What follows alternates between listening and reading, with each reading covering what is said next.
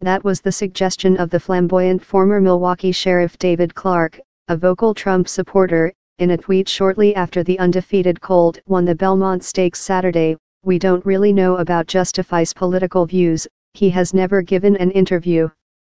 But digging into his background turns up some potentially problematic nuggets. He was bred in Kentucky, but to a stable owned by Citizen of Canada, whose Prime Minister Trump is currently feuding with.